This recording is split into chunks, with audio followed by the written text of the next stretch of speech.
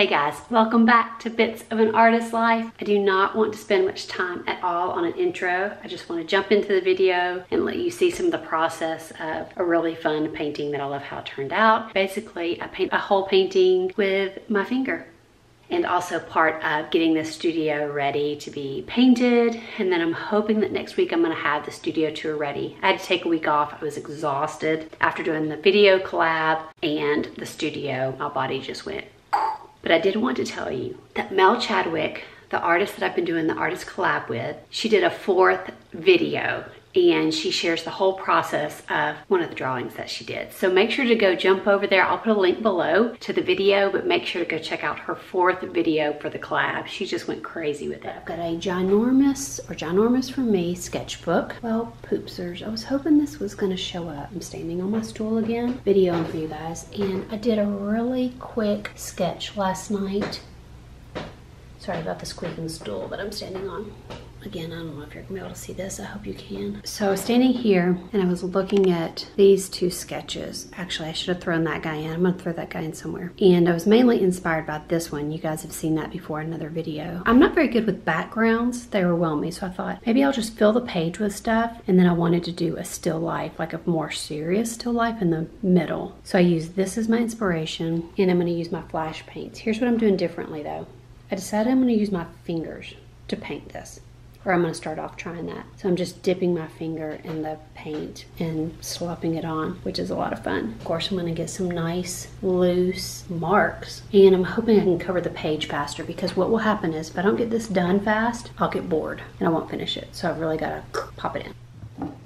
I kind of feel like maybe that paint getting on my hands is not the healthiest thing. I mean, it rinsed off really quick, but yeah, so I have these gloves that I really don't like because they rip real easy. So I think I'm gonna cut the fingers off and then that way maybe this will work. I can just do it like this. It will make it a little harder because I won't have the, yeah, I think it's gonna make it harder. And then if I need to put like a piece of tape to make it tighter, I'm gonna do that. Maybe I can do like color palette. I can just pull this one off if it's got blue on it and pick up the yellow.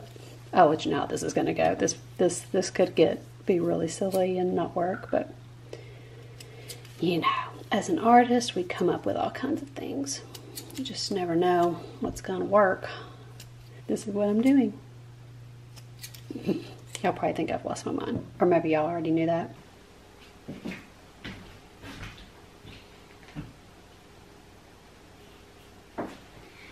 Hey guys, this finger thing that I cut off, let me come over here. Those gloves that I cut off for the fingertips, that worked so good. I mean, the paint goes on well with that. And then what I do, I kind of treat it like my brush and just swish it around in the water and wipe it off on a paper towel.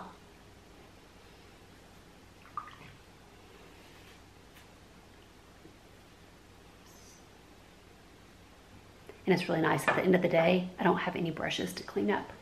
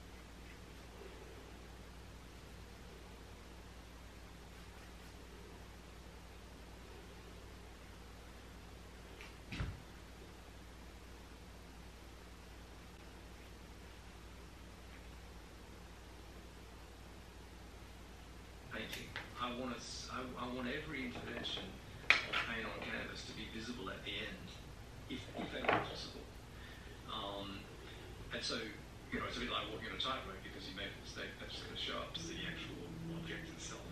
That's why I want to talk about it. And I'm you know, in the hope that people will sort of catch some glimpse of the process that made it happen. Well, I highly recommend everyone listening, if they can, brand contemporary. And congratulations on the show. And thanks so much for your time today, Tim. Walking with all this baggage, and then you use, I guess my eyes broken. I'm not thinking about making a great painting. I'm thinking of the painting. So you meant frustration as to making it work? Yes and no. More, the hardest thing for me is there can be a sense of satisfaction. Great, this works, you know, finished, or like I'm just looking to unearth something. It's not.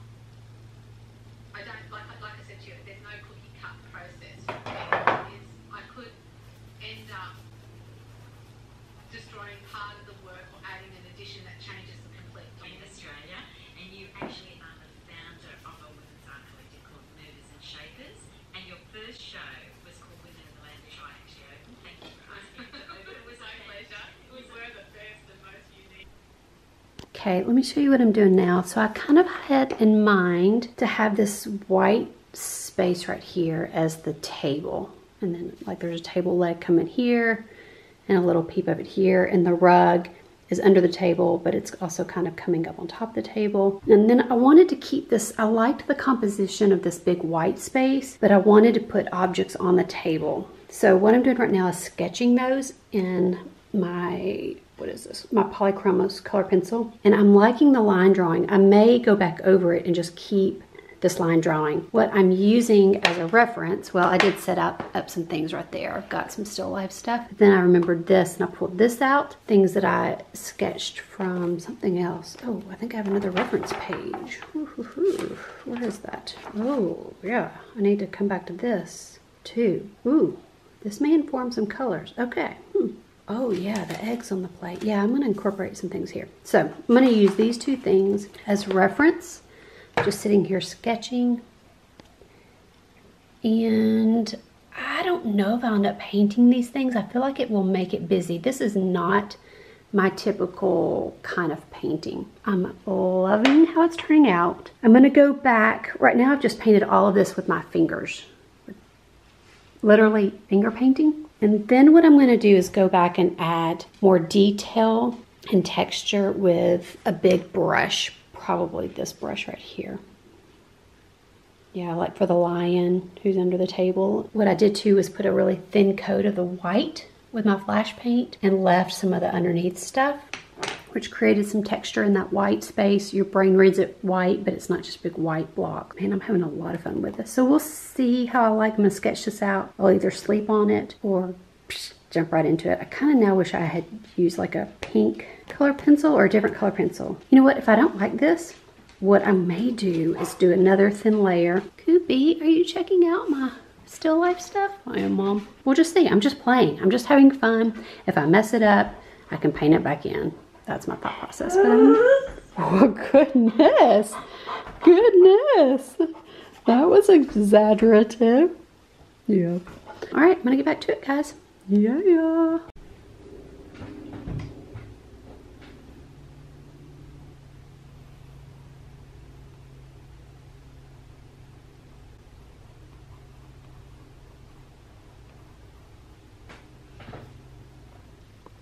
Okay guys, I'm up on the stool. I don't know, I'm not taking the time that I probably should to set up the camera, but I wanted to show you, I'm taking this color pencil right here, which is a blue Polychromos, what's it, Prussian blue. Using this as my reference, and I'm just sketching things all over. I'm letting things overlap. Then what because I really want this to read as a white, but I want the things. I think what I'm going to do now, I'm going to try this. Maybe I should leave it like it is, but I'm not. I'm going to erase this. My thoughts are that there'll be a little bit of the outline, and then I'm going to go over it with another color, not trying to go like perfectly. And then I think I'm going to erase that and do another color. And I'm going to just see what happens. Well, I don't know. This could end up being a hot mess.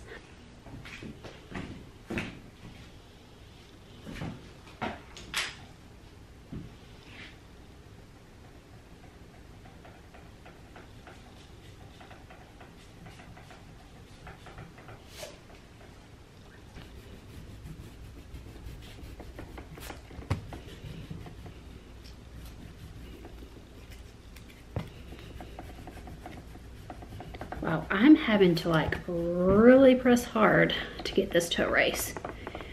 Ooh, I feel like I'm using up my good eraser. Eesh.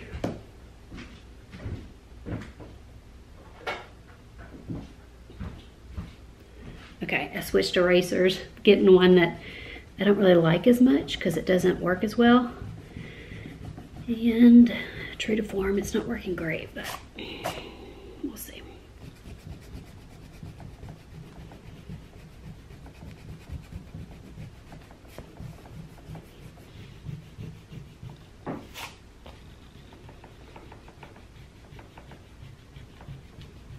This is not coming up well, but I think it's going to accomplish what I'm wanting it just to be less strong, just kind of like there, barely there. I mean, it's more than barely, but we'll see.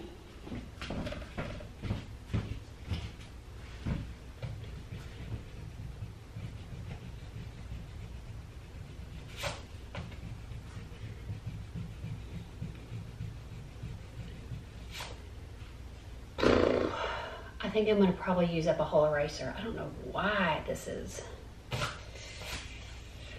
Ooh. It's like eraser workout. All right, better get back to it. Like working up a sweat. But I think, yeah, I'm liking how this is looking, guys. I'm liking, yep.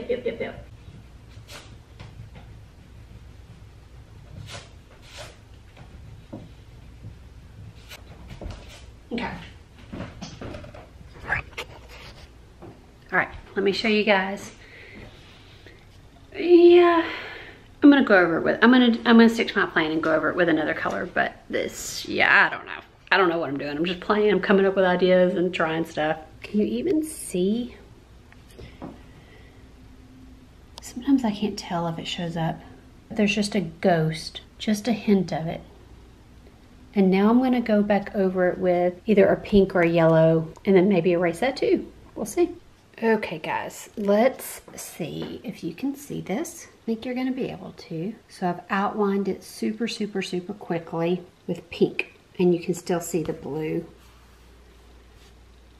So I do like the way this is looking. I think I'm gonna erase it again. We'll see how well the pink erases. And then I think I'm gonna go over it with a yellow and just see how that works. We won't know till we try, so that's what I'm gonna do. And I want you guys to know that I'm feeling really bad that I'm not setting up the camera and letting you guys see more of the process. I've had kind of a rough day today. I just really need to get in the zone. You know what I mean? Like kind of the things that were upsetting to me today and just kind of get lost in it. And it's hard to do that when the camera's on. And I'm using this entire space. Well, the painting's in my lap right now, but it will be right there. And so usually if I'm gonna do the overhead, all this space is taken up with my overhead camera stuff. And that's because I don't have like official camera stuff. I can't even imagine how hot mess I look right now. All right, I just have a little bit of time left. Grady is out of town tonight and I'm just going to exhaust myself with art stuff. I have tried to eat 3 square meals at appropriate times though, so I can have energy. Feel like we don't care.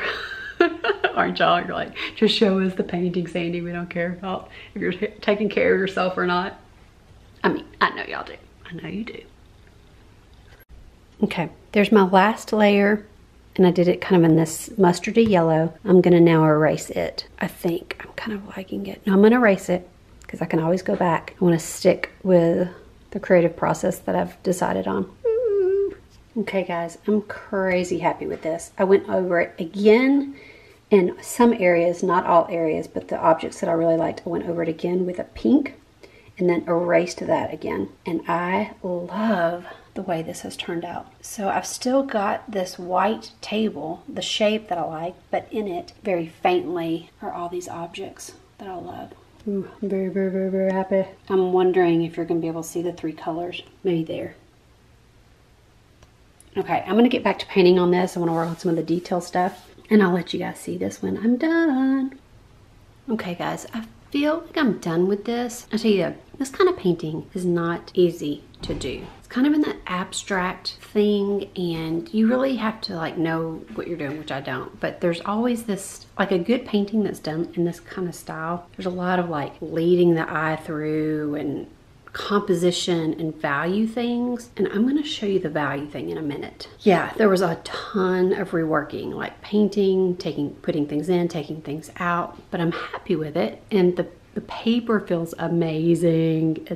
This is vinyl paint. It's the Flashe paint that I use, and so it literally feels like wallpaper. When I take it off the block, if you don't know what I mean by block, I have a video on how to make your own watercolor block. But this is a large block of paper, which makes a huge difference when you're trying to paint on it like this. But I think when I take it off, I'm going to put tape around the edges, like painter's tape here, flip it over, and put a couple coats of gesso, and then it makes it literally feel like wallpaper. It has the most amazing quality to it. What I used, let's see, I used my Flashe paint. I used a little bit of color pencil. You can see really most of that color pencil though I erased, so really what's there is the leftover. And let's see, yeah, so a little bit of color pencil, Flashe paint, and a little bit of my acrylic inks. It was really fun to work on. It was pretty easy for me to tell which areas I didn't like, what things weren't working. I wanted almost everything in here to be put on here and then part of it taken away. I don't know if that makes sense, but like not a full object. So like not a full plate, not a full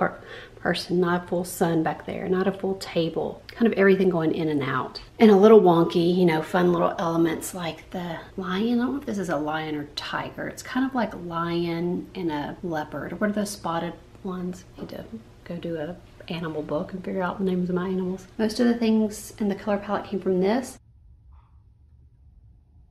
And then over here, the plant, the flower in the pot. That's so little things I did like this. So this right here, this banana that's not really attached to anything, but it's kind of peeping up. I loved in this still life, the banana is just kind of popping up right there, peeping out. I really liked that element of it. Wanted this right here to be, especially this area, to be the focal point. I'll show you a close-up of some of the detail and writing that stayed behind.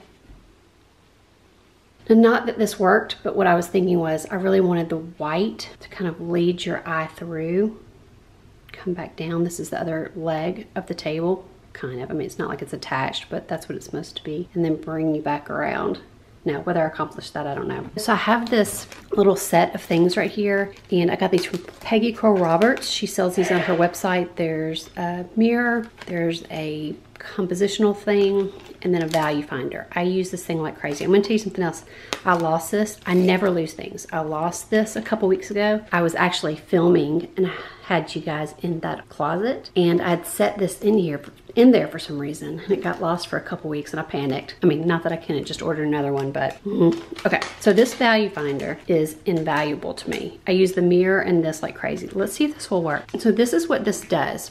Oh, maybe it's gonna work. Oh guys, so it's super filthy with paint. I only clean it when I can't see out of it anymore. I'm gonna go clean this off for you guys and then we'll give it another go. I'm back and it's semi-clean. Let's see if it works. It's a little cleaner. Oh yeah, look at that. I still don't know if it's gonna be as helpful as like real life. That gives you an idea. Super, super, super valuable tool, because the saying is, I learned this from Peggy. I don't think she was the original one to say it. The saying is,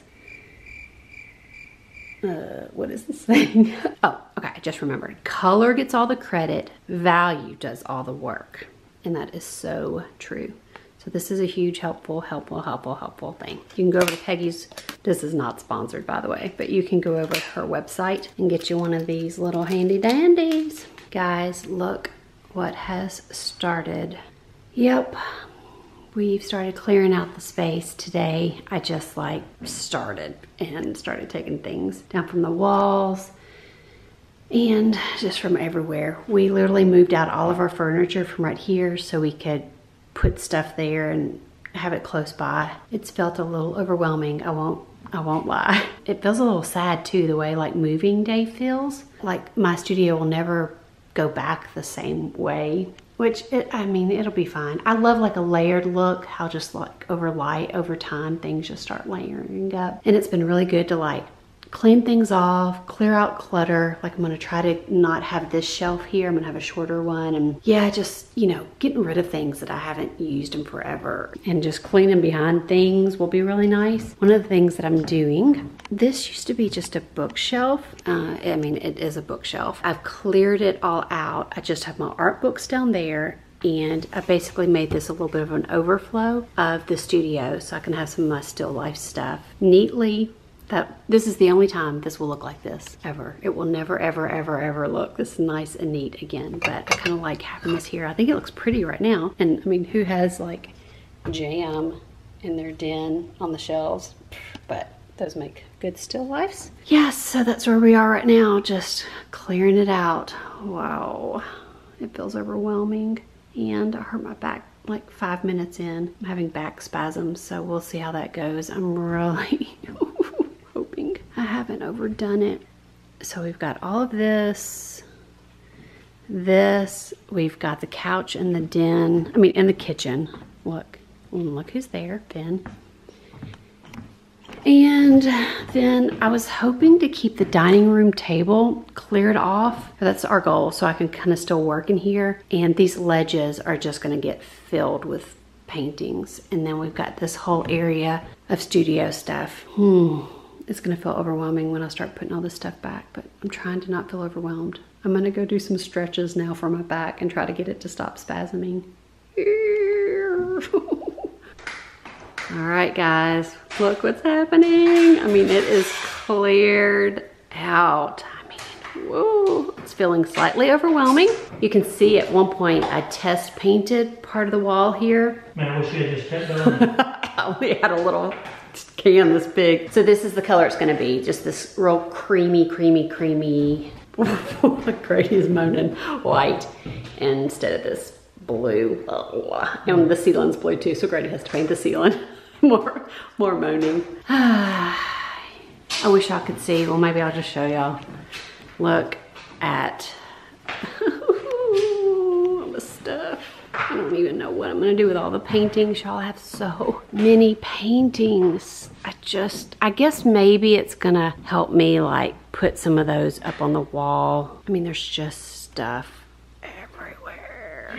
And then our bedroom is loaded up with paintings. I am excited. I'm gonna rearrange the room. I've decided. I used to have all my pretty stuff here because this is when you would walk in.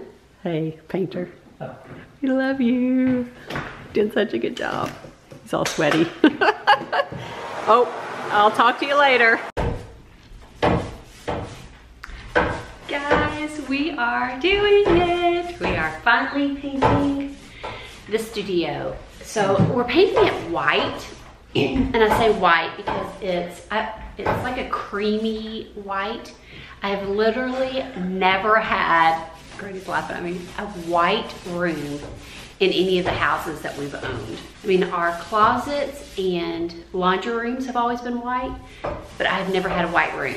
I'm just not a white kind of gal. I really like color, but I needed light in here, and then the walls get filled up with paint. I mean, with paintings. But this is kind of, so I'm feeling like it's got a little bit of an orange tint to it. It's a Behr paint. We got it from Home Depot, and it's called Cottage White. It's got a little bit of an orange tint, and I feel like with our orange doors, it feels very much like we're inside what did I call it, Grady? Oh, a creamsicle. Is that what it's called? You know, that orangey? Yeah. So that's what it feels like. The light, man, it is already feeling like so bright. Perks to being an artist and painting a room. You have, oh no, almost turned the gallon of paint over. Whoosh. You have painting clothes already, plenty of painting clothes. So who cares if you get paint on it? Oh, I'm getting excited. No, so Cooper's coming in. Coop, no, sir, stay. Man, that would have been a bummer if I'd knocked that over. All right, another perk to having this art studio in your house when you're painting a room is that you already have a sink that you use to paint brushes, to clean brushes. You know, you can just wash up and don't have to worry about ruining a sink. So So lots of perks. All right, Grady's probably feeling like I need to get back to work and stop yapping. Yep. He is sopping wet, guys, and it's like Antarctica in here, but he's doing a great job. So I'm gonna get back to it. I'm so excited. Coop's feeling very left out. Sorry, bud.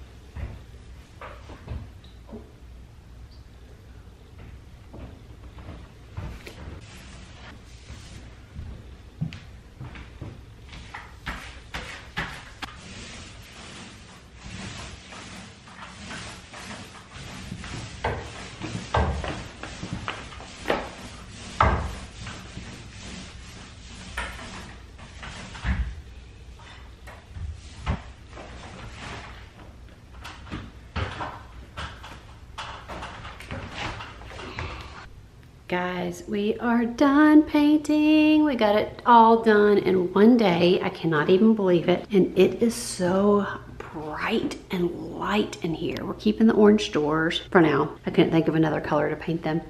And tomorrow we're gonna be moving back in. I just can't even believe it. It looks amazing. Okay, this is what it feels like. I told Grady, I was like, it's like a blank white page sketchbook ready to be filled. I'm so excited. Oh, I'm so excited. I hope I can sleep tonight because thinking about moving back in here just makes me giddy. Oh, wow, look at me. I also stuck my head in the paint at some point. We are exhausted.